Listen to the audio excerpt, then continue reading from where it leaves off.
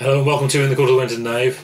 We've reached an important moment, I think. This is an important album, the Grand Wazoo, one of his most important albums, I think. This follows Waka Jawaka, which is the second in the Fusion trilogy. This is the final part of the Fusion trilogy, if you can call it that.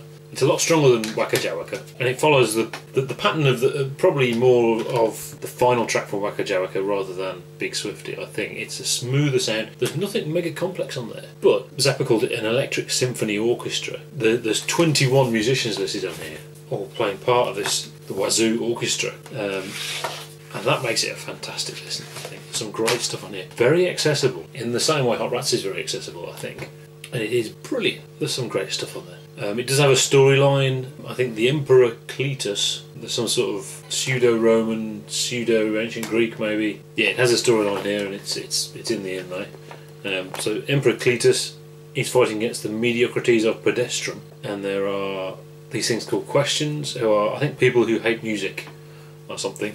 And Emperor Cletus has got to fight against them and talk to them with his Grand Wazoo. None of that matters, obviously, because of the overwhelming instrumental nature of the music. There's no satirical vocals on here.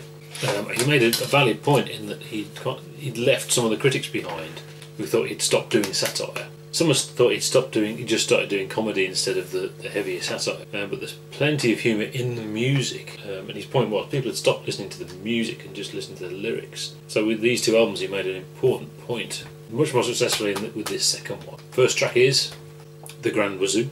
I think there's a bit of confusion about those first two tracks because I think they've been switched for the CD version, and actually if you put this into certainly into media player, probably iTunes as well, it actually comes up with the wrong song title. But the first track is the Grand Wazoo. The big extended piece is the Grand Wazoo, very much following on from the Waka Jawaka title track. A fantastic cacophony of music, obviously played on the following tour. The tour is fascinating because the people he was taking on the tour were session musicians and they'd never been on tour, so that was quite an experiment. And I think he found that a lot of those musicians weren't really suited to touring, and he found some of them quite boring, playing chess all the time and things like that, which he didn't find interesting. So he made at this point he made the discovery that the musicians he's got to find, they've got to be a certain type of person who are good at touring and share the same sense of humour as him and all sorts of things. But this is, that tour was an historical moment. It is available on an album called Wazoo, which seems to be very expensive for some reason. I don't know why that is. One of the things they did play on that tour was The Adventures of Gregory Peccary, which had been written by this point, originally conceived for a sci-fi musical called Hunch and Toot,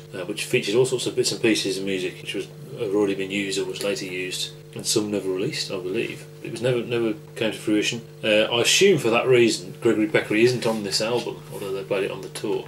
But there's a nice little reference to the end of it on this first track, Grand Wazoo, so that's pretty cool.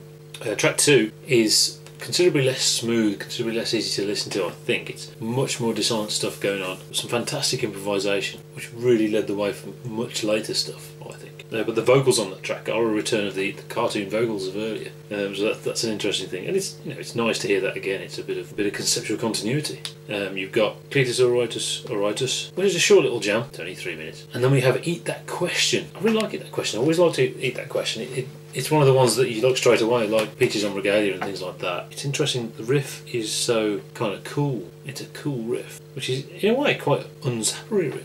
That isn't sarcastic, it doesn't have humour behind it. It's a great piece. It's certainly the simplest thing on the album. Blessed Relief, end of the album, is interesting because it's like he's admitted now, okay, yeah, this is jazz actually. Let's do some jazz for that reason. It's very recognisable and easygoing in that sense, although there's plenty musically going on. Great album, great album. See you next time.